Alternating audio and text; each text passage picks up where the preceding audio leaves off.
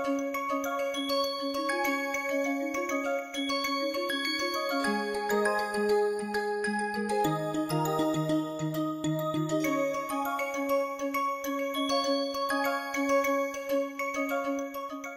let me go back to the perturbation theory that we discussed. There are several issues which I will have to repeat again once more.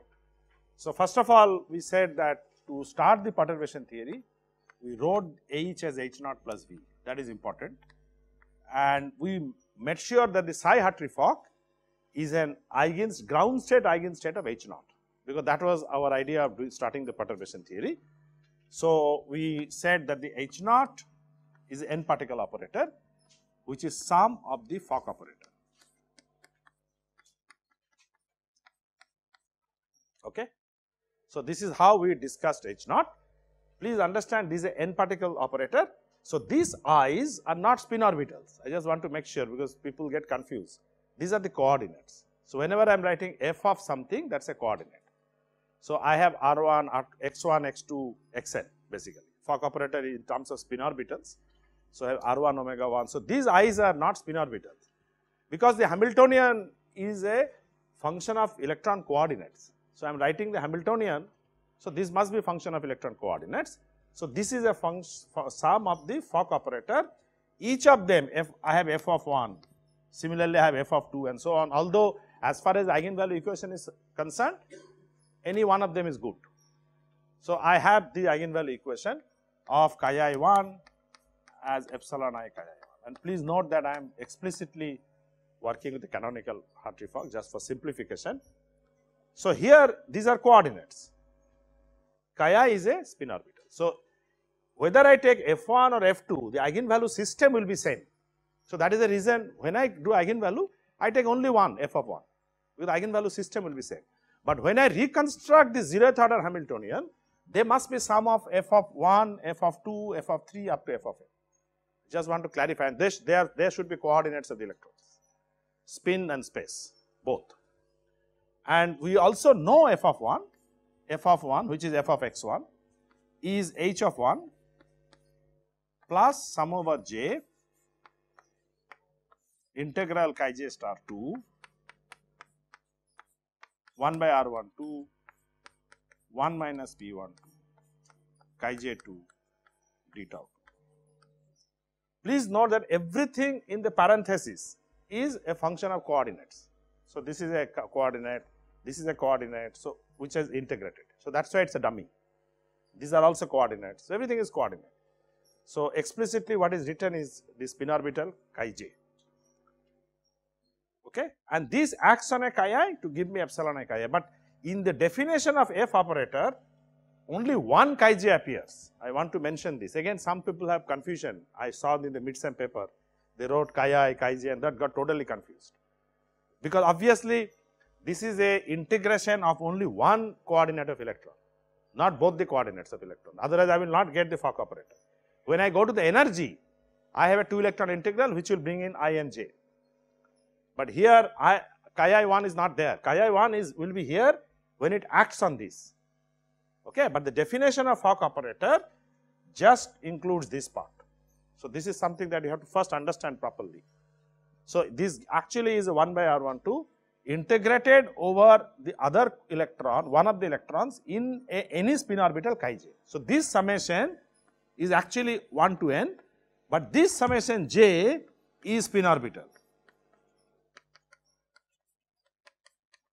Okay, this is a summation of a spin orbital. This is coordinates of electrons. So, they can be any spin orbital and all of them are accounted for, and then I take the Coulomb and the exchange part. So, the potential due to the second electron or the third electron, that is not important now, because by summing over spin orbitals I am taking care of all the electrons. Okay. So, that is what I have said repeatedly. So, I define the single particle Fock operator. It sum over all the n electron coordinates give me my n particle operator. So, H naught is a n particle operator, whereas f of 1 or any f of I is a 1 particle operator. Okay. But this is a non-interacting problem now, because H naught is sum of 1 electron operator. Because it is non-interacting, its eigenfunctions are nothing but products or antisymmetrized products of the eigenfunctions of the F, which is basically orbital, because F is or spin orbital, which is basically spin orbital, because F is a one particle operator. So, I have already told you any one particle function is a orbital or spin orbital, depending on whether it is space coordinate or space spin coordinate. So, these are now spin orbitals. So, I take a antisymmetrized product of this, I will get the eigenfunction of H naught. So, the ground state eigenfunction happens to be of course H naught psi Hartree-Fock, which is now, so psi Hartree-Fock we already know is an antisymmetrized product. So, chi 1, chi 2 to chi n, and this gives me the 0th order energy, which is sum of epsilon I 1 to n psi Hartree.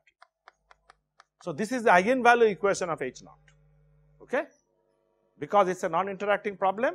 So, if I take an antisymmetrized, product of this spin orbitals, which is psi Hartree-Fock, I know the result is an eigenfunction and the eigenvalues are simply sum of the orbital energies, okay. Is it clear? So, remember we had an approximate wave function psi Hartree-Fock, approximate to the exact Hamiltonian. However, I now discover that this is an exact eigenfunction of another Hamiltonian H naught, an approximate Hamiltonian H naught. So, the eigenfunction which was approximate eigenfunction of H is however an exact eigenfunction of the approximate Hamiltonian. So, I have just changed the picture. Now, I made this approximate state exact state, the Hamiltonian is changed from H to H naught.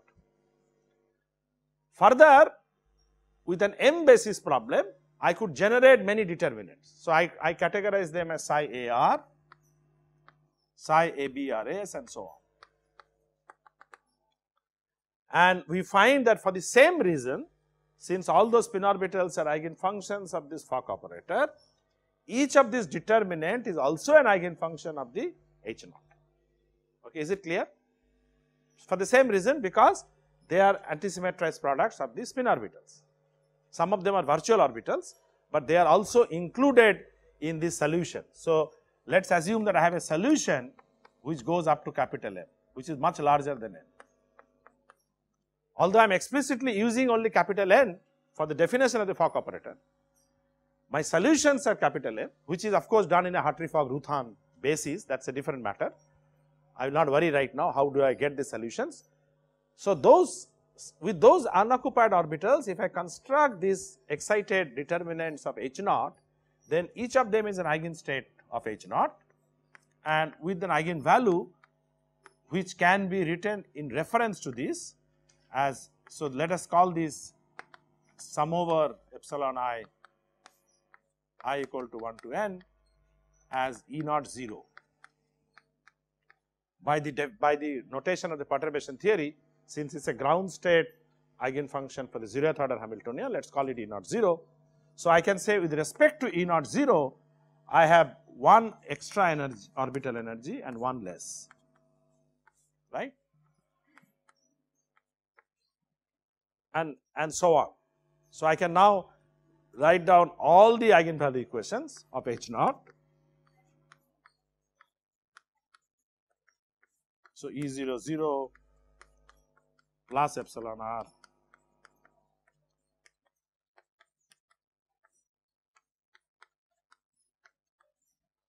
So, in fact, entire n-tuply excited determinants can be formed as an eigenfunction of H naught. Is it clear? Note that this is the entire thing is now in n particle space. So, these are all n particle determinants, okay, which are formed out of one particle orbital or particle functions or spin orbitals, and they are in particular the solutions of the Fock operator, and that is why it is called Hartree-Fock perturbation theory. So, this sets this stage, because now I have a H naught which presumably is a dominant part of H, and that is a question that you can still ask, but I presume it is a dominant part of H simply because its ground state eigenfunction is a very good approximation to the exact eigenfunction, because it recovers 95 to 97% of total energy. So, I presume that H naught is the dominant part of H, And of course, the solutions, all solutions of H naught are known in this basis. So that's not a problem. I can keep on increasing m, I will get more and more solutions. But in principle, in that basis, all solutions are known. And please remember, in quantum chemistry, everything that we now do is in a basis. So even I have repeated, I repeat again, I had told before that there is nothing called exact Hartree-Fock. Even the Hartree-Fock is in a basis. Okay, so exact energy is also in a basis. So whatever we are going to discuss, NP2, CI, couple cluster, everything will be defined in a basis. There is nothing called exact, because we don't even have exact Hartree-Fock. But we know when m will go in the limit m tends to infinity, everything will reach its exact limit. Okay, so whatever we are talking is of course an m basis problem. So in that basis, my entire solutions of H naught are known, which are MCN in number. Okay, MCN is the number of determinants that I can form. So MCN number of solutions are already known. This is the dominant part of H, so I can start my perturbation theory with that. Okay, so we did the perturbation theory, and I again will just write the final result of E01. E01 is something first order perturbation I derived on that day, and that was the 0th order wave function, which is psi Hartree-Fock, ground state V psi Hartree-Fock. So it was the expectation value of the perturbation operator with respect to the psi 00, which is the ground state eigenfunction of H naught, because I am looking at a ground state correction to the energy. So the first order correction merely comes with this, and then if you see E00, if you look at E00, since this is an eigenfunction of H naught, I can write E00 as psi Hartree-Fock, H naught psi Hartree-Fock, correct? By definition, because psi Hartree-Fock is already an eigenfunction of H naught. So if I take an average value exactly like this, then this is obviously E00, which is nothing but sum of the orbital energy anyway. But this is alternative way of writing, because this is an eigenfunction of H naught with E00 as the eigenvalue. So this will become E00 psi Hartree-Fock, psi Hartree-Fock, psi Hartree-Fock is 1. So I get back E00. Is it clear to everybody? So this I can always write any eigenvalue equation. Eigenvalue can be written as an average value with respect to its own eigenfunction. Okay. So if I add these two, then of course I see that E00 plus E01. Now that everything is same, I can only add the operators. Okay. So I have psi Hartree-Fock, H psi Hartree-Fock, which is nothing but E Hartree-Fock.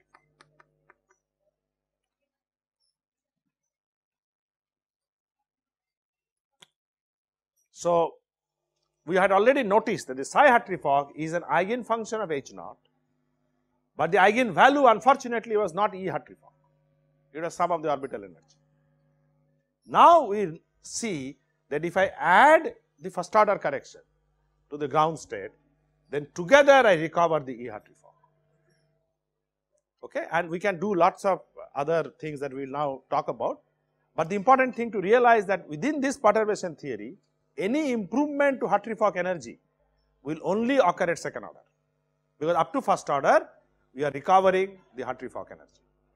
Okay, so that is the reason the genesis that the correlation theory starts from MP2. Okay, so MP2 is the first correlation energy, because correlation energy is going beyond Hartree-Fock. I told you already, it is a difference between exact energy minus Hartree-Fock. So unless you have improved from the Hartree-Fock, you don't have any correlation energy. So it starts only at the second order, which we'll do later, but I just want to make some remarks on this point, that at the first order you don't have any improvement.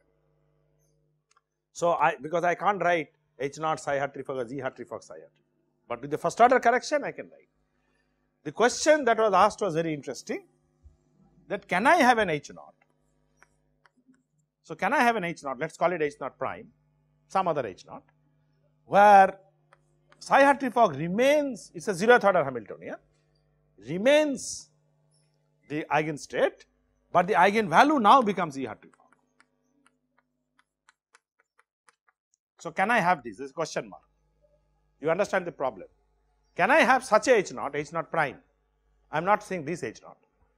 Some other 0th order Hamiltonian, such that I can write such a nice equation. This is very nice because there I can interpret the Hartree-Fock as very nicely everything as an eigenfunction and eigenvalue of a 0th order Hamiltonian. If it is so, then of course you would say that the correlation energy should start from first order. We will see what happens. Which means if I write H with some other Hamiltonian, H naught prime plus V prime, of course if H naught becomes H naught prime, V will also change. So let me call this V prime, okay. Then is this possible? That's the question. We'll come back to this and how to make it possible, okay. And then do you have a correlation energy from first order? That is the question. So I have not answered the question, I will come back. Alright. Can I erase this? I will just keep this on the board. If you realize little bit from these equations that what is the difference between E Hartree-Fock and E00? Only one number, E01, right? This is a number, remember. So there is only one number which is differing from E00 to E Hartree-Fock. So it is very easy to bring the E00 to E Hartree-Fock by simply writing a new partitioning where I write H as H naught prime plus V prime and make H naught prime H naught plus this number which was E01 before.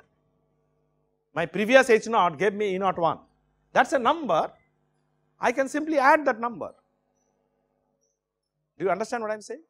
So I rescale my Hamiltonian by adding a number, which means my H naught is nothing but, prime is nothing but old H naught plus psi Hartree-Fock old V psi Hartree-Fock. If I do this, then it is very easy to see that this is exactly what I will get, because what happens, psi Hartree-Fock remains the eigenstate of H naught prime because it is only scaled by number, eigenvalue will be scaled by the same number, right. So the eigenvalue will become E Hartree-Fock.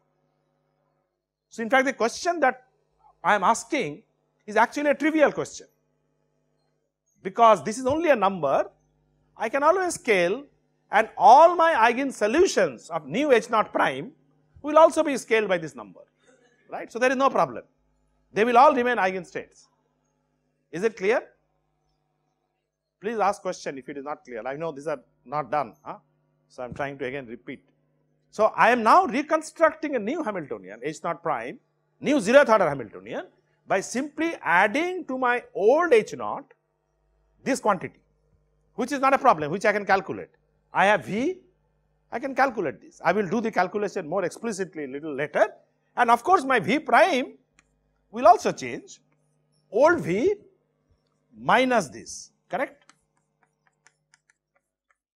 I will come back to this V prime little bit later, but I just want to tell you that of course my H must be same. So if I have added a number in H naught, same number must be subtracted to have the V prime. Now remember, my perturbation should be now V prime. I can't have H naught prime as 0th order and V as the perturbation, that is wrong. So my perturbation operator is also changed to V prime, which is simply the old V minus psi Hartree-Fock V psi Hartree. If I do this, then it is very clear that I can answer this question. So I have indeed, I can tick this box. But then the question is, what happens to MP1? So when I do the MP1 now, remember how do I get the first order correction? Perturbation and average value with respect to psi Hartree-Fock. So what is my E naught prime? So let me call it E naught prime 1. So what is my E naught 0 prime? That is E Hartree-Fock, right? That is the new. So whenever I am saying prime, it is a new partitioning. So what will be E naught prime now? Psi Hartree-Fock, right? That is still the eigenfunction. V prime psi Hartree-Fock, correct? So what is the result? Replace V prime. Psi Hartree-Fock, V psi Hartree-Fock, and this is a number, this is a number, so the number will simply come out because psi Hartree-Fock is normalized to 1. So it will become psi Hartree-Fock V psi Hartree-Fock, and that is still 0.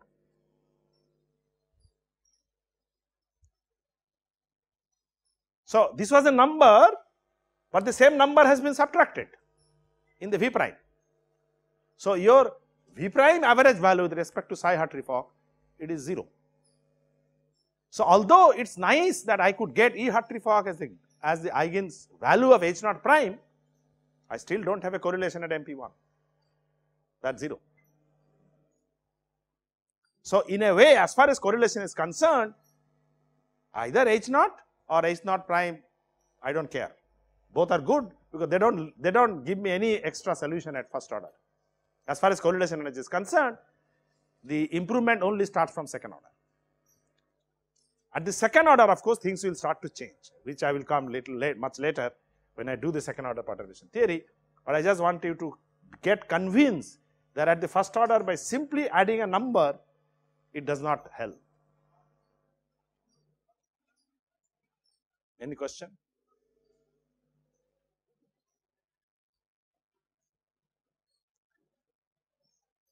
There are many things that you can do.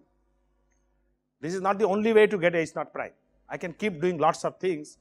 In fact, there used to be very good papers which are simply titled, "What is a good H naught?" Some of the papers are titled, "What is a good H naught?" or "Partitioning of the Hamiltonian." How do I partition the Hamiltonian? And lots of interesting paper in the 1960s have been done by Diner, Claverie and Mulrew. Okay, they have written a lot of interesting paper in the 60s. Mulrew is who came in this Goa conference, yeah, the same man. So, he did a lot of work on what kind of partitioning will be good, and you can see that at the first and up to first order it is trivial, but at the higher order, second order onward, things will change depending on how I partition. Okay, so second order onward results will keep changing. So, what is a good H naught? It's a very interesting title of a paper. You know, how do I get a good H naught and can I play with it? And of course, I will get a different perturbation theory. I will get a different perturbation series from the second order onward depending on how I change my H naught. Is it clear? Of course, second order I have not done, but trust me that from second order results will start to change depending on what is my H naught prime. I want to convince you that by just adding a number like E naught 1, previous E naught 1, I do not get any change. Only thing is that I can be happy that the Hartree-Fock is a eigenvalue of H naught prime. That is my only happiness, but then E naught prime is 0. First order correction is 0. So, eventually what is important is 0th plus first order is E Hartree-Fock. That part is not changing either in unprime or prime partition. Okay. Before I go forward and look at different partitioning, let me now analyze what is V. Just want to write down V explicitly.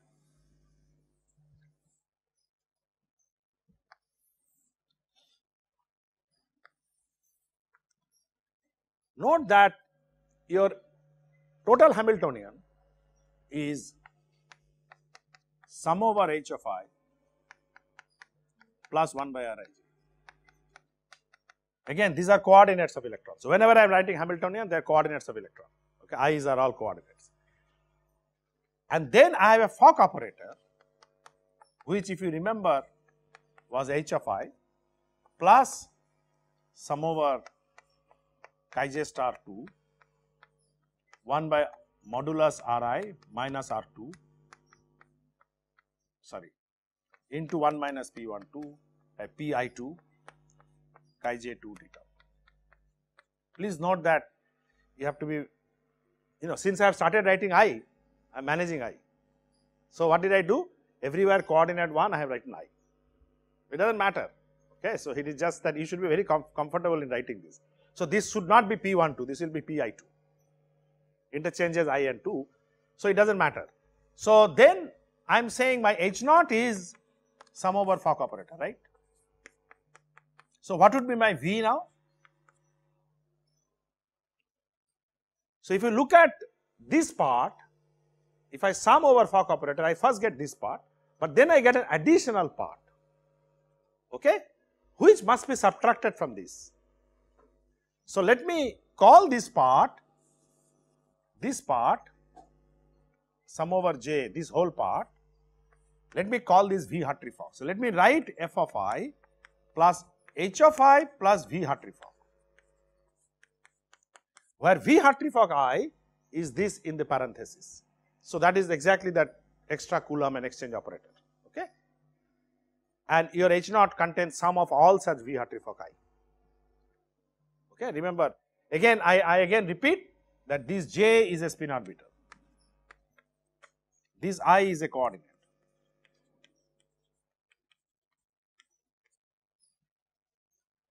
Okay, because J is a spin orbital.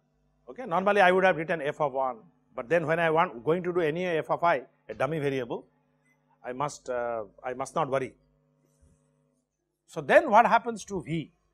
So V now becomes V Hartree-Fock. V now becomes V Hartree-Fock subtracted from 1 by Rij. So it becomes 1 by Rij minus sum over I V Hartree-Fock, correct? I am just talking of this partition. Of course, if your H naught becomes H naught prime, then V prime will have a further subtraction. Okay, but this is the V. You can now see my H naught is sum of the Fock operator. So if I do H naught plus V, I get back my Hamiltonian. Right? Please make sure, because when I do H naught, I have a sum of Fock operator. So sum of H of I, sum of V Hartree-Fock I, and V has 1 by Rij minus V Hartree-Fock I. So that V Hartree-Fock I sum gets cancelled, and I am with H of I sum plus 1 by Rij sum, correct? So I get back my Hamiltonian. So please make sure. So basically, this part has been added to H of I to give me a Fock. The same part, the sum is subtracted to give me V. So many people may think that V is just 1 by Rij. That's not true.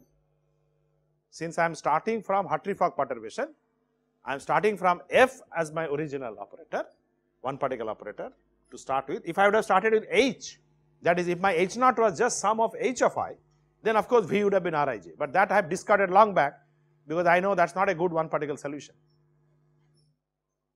That was this thing that I discussed, that would have been the simplest, to have a non-interacting picture, and this would have been perturbation. But that I have discarded, since my solution now includes an additional operator, okay, I have to make sure that that operator is subtracted when I define the perturbation operator, okay. And then you can see what is psi 0 or psi Hartree-Fock, V psi Hartree-Fock. This is my E01, right?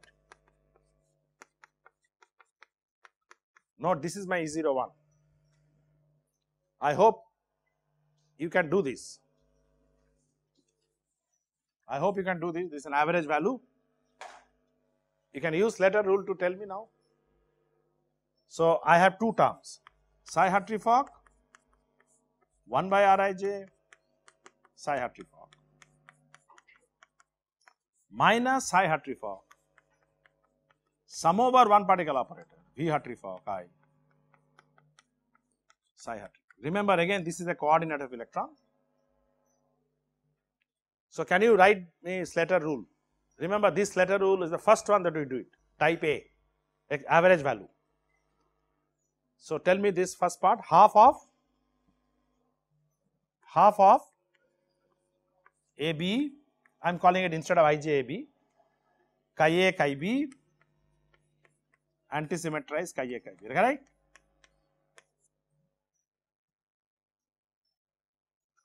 Do this part. This is the one electron part, like sum over H of I you did. How did I do? Sum over chi I, H chi I, correct? So write it, sum over A, chi A, V Hartree-Fock, chi A. That is the first thing I will write, because V Hartree-Fock is my one part. Is it agreed? Everybody agrees? So this is a one particle operator. So I will take its eigenfunction, its average value, sorry, its average value with respect to each of the spin orbitals, A equal to 1 to n. I am explicitly writing A and B just not to confuse with this I and J, okay. So I write chi A, V Hartree-Fock chi A, and then the coordinate can be anything, 1, 1, 1, whatever, doesn't matter. Then what will I do? I will expand V Hartree-Fock from here, okay. Now if we expand V Hartree-Fock, you already have, let me write this in greater details in actual integral form. So, what is chi A V Hartree-Fock chi A? So, this is equal to integral chi A star 1 V Hartree-Fock 1 chi A 1 beta 1. Agreed? Now, I will expand chi A 1 V Hartree-Fock by this expansion. This is my V Hartree-Fock. Okay, I will bring in another sum of the orbitals. So, this is equal to integral chi A star 1. The V Hartree-Fock has one more integration over d tau 2. So, that will anyway come. But before that, another chi j, which I now call chi b, sum over b. Please remember that only j I am replacing by b to be more consistent. So, b equal to 1 to n, spin orbital, chi b 2, 1 by r is now r1, 1 by r1 2, 1 minus p1 2, that I should be replaced by 1 now, and then chi b 2. So, I have this chi j 2, chi b 2, and then this is a V Hartree-Fock. So, V Hartree-Fock started from here, correct, and then I have chi a 1. Then d tau 2 is a part of V Hartree-Fock, and of course, d tau 1 is something that I have to do. Okay, sorry, yeah, chi b star, yeah.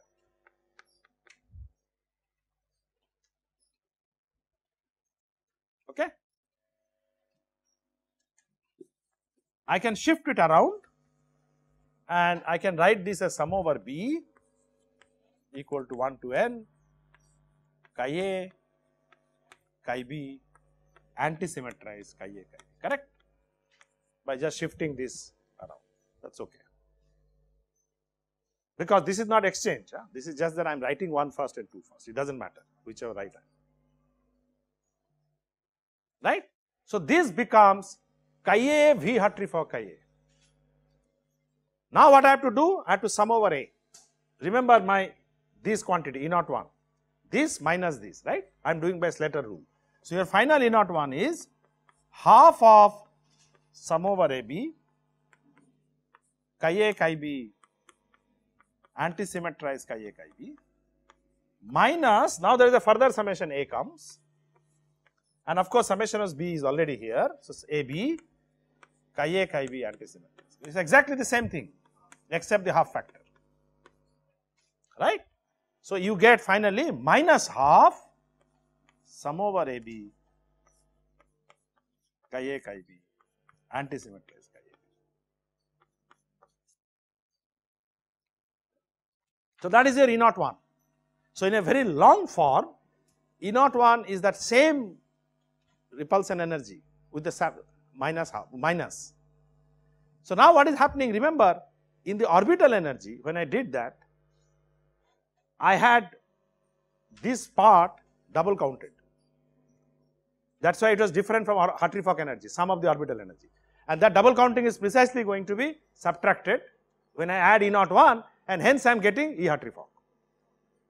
You remember, my E naught 0 plus E naught 1 is E Hartree-Fock.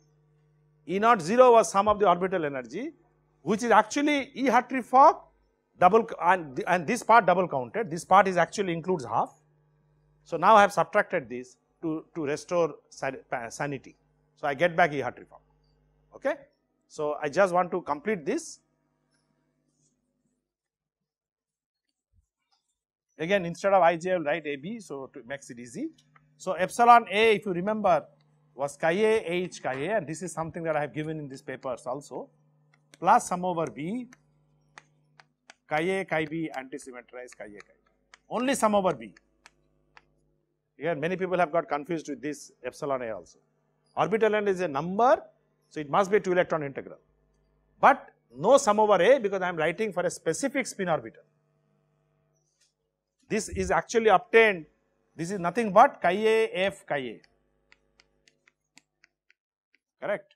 If I do chi a f chi a, you will easily get this because b is the incomplete integration, but this completes the integration over d tau 1 d tau 2. So, I have got the orbital energy. So, if I do sum over E A, which is my E00, you can see this is sum over A chi A H chi A plus, so this sum over A is here, sum over A B chi A chi B,